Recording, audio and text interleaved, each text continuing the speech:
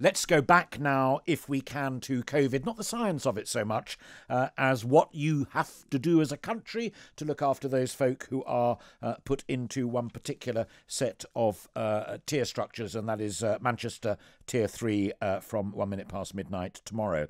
Labour, later on today, will be forcing a House of Commons vote demanding a, quote, fair one nation deal for communities facing those Tier 3 restrictions. That was the row, essentially, between Boris Johnson, Robert Jenrick and Andy Burnham.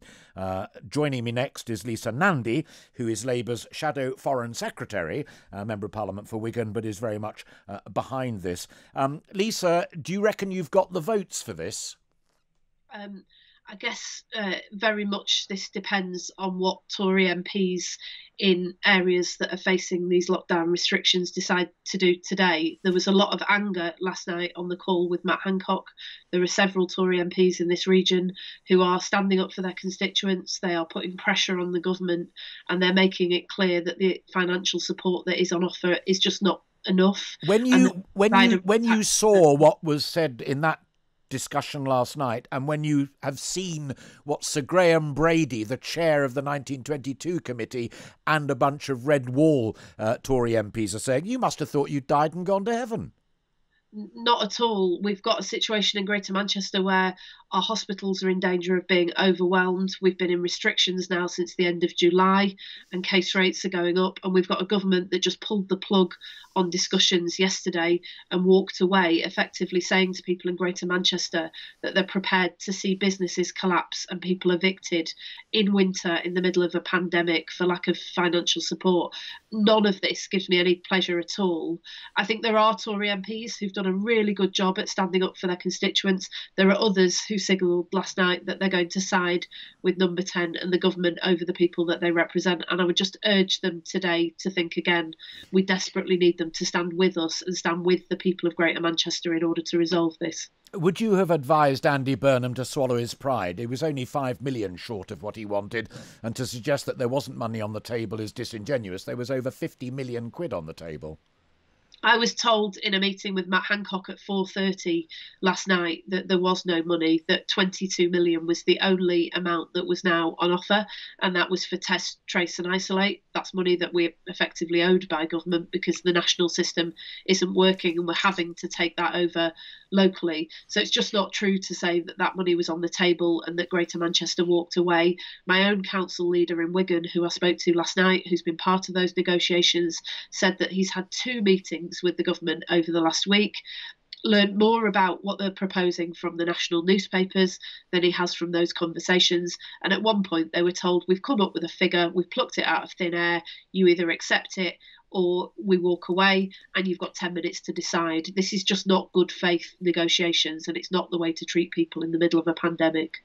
On the point of principle, and I'm not saying that analysis isn't principle, quite the opposite. I listened carefully to what you were saying.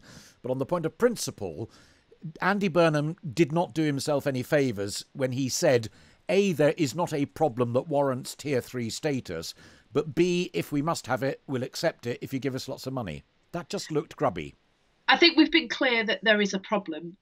There's been a dispute about how much hospitality is the cause of the problem. But I very much accept that when you've got case rates like ours in Greater Manchester, shutting down pubs and bars is the right thing to do. The problem is that if you do that in a context of those pubs and bars having operated with serious restrictions since the end of July, many of those businesses will fold, and many of those minimum wage workers who are still paying 100% of their rent and bills but are getting nothing like that in terms of their wages will be put out onto the streets. There is no question about it. And when I put that to the Health Secretary last night, he didn't dispute that for a moment. And did you put that analysis to Mr. Burnham as well a few days ago when he was saying there isn't a problem that warrants Tier 3 status? You've clearly just said there was.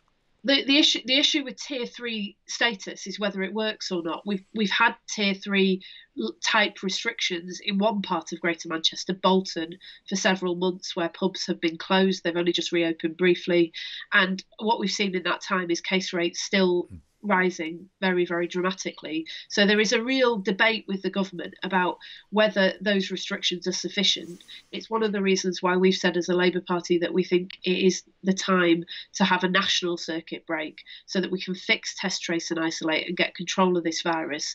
There are some parts of the country that have much lower case rates than us, but they're still higher than parts of Greater Manchester like Wigan when we went into tier 2 restrictions back at the end of July. The embers are burning everywhere, and if we don't get control of this now, we will all suffer.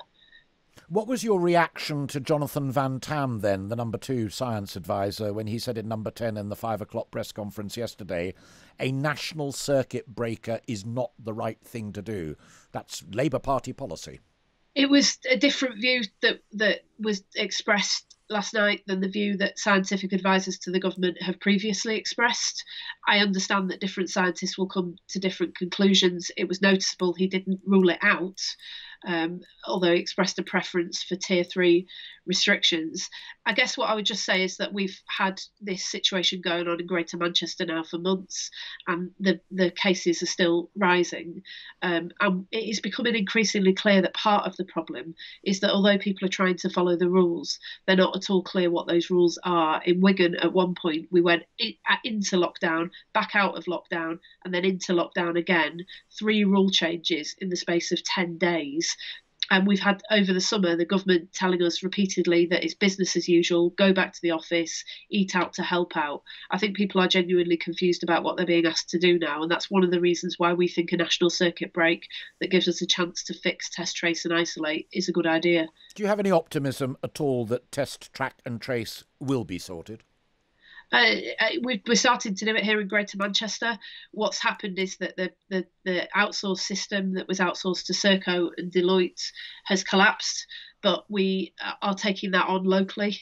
So they're now sending their cases to us that they can't trace. I think at the last count in Wigan, we were dealing with about 80% of their cases because they just don't have the expertise or the ability to do it. If the government would just stop handing over these large sums of money, £7,000 a day to consultants, and just work with local authorities and public health directors in order to do this, then yeah, I think we absolutely could fix that system and we could do it relatively quickly. But what we've seen in the last 24 hours is a government that is actively attacking local councils, local directly elected mayors, and the people that they're supposed to represent instead of working with us. Honestly, we're absolutely reeling here in the north of England. We just can't believe that a government would do this to its own citizens. And this morning there seemed to be a little change of tone from the community secretary. I just desperately hope that they have thought again and that they come back to Greater Manchester and work with us to help us get our people through this. But if you were Foreign Secretary in a Labour government and not shadow Foreign Secretary in an opposition party, you would govern as a national government. That is what Boris Johnson and Matt Hancock are trying to do. I think that the approach is deeply contradictory. On the one hand, the government has said we can't have national restrictions. We can't even have national criteria for areas that go into local restrictions because we want to negotiate locally. On the other hand, when local leaders, whether it's in Merseyside, Lancashire or Greater Manchester, say this is what we need and why, the government says we're not prepared to talk to you and shut down the negotiations and walk away from the table. They've got to decide, do they want to work with us locally in order to get this right, or do they want a national system with national criteria? At the moment, what they're trying to do is play us off against one another, divide and rule. But actually in Greater Manchester, that will never work. 2/3 of my constituents leave Wigan every single day to go to Bolton, Salford and Manchester for work. Yeah. If you don't provide financial support to all of us, you don't help any of us. And that's why we're sticking together, we're working together. This is what we do in the north of England. We do things differently here, and we just want the government to recognise that and work with us to get this right. Lisa Nandy, good to talk to you. Thank you very much. That's Lisa Nandy, Member of Parliament for Wigan and Labour's Shadow Foreign Secretary.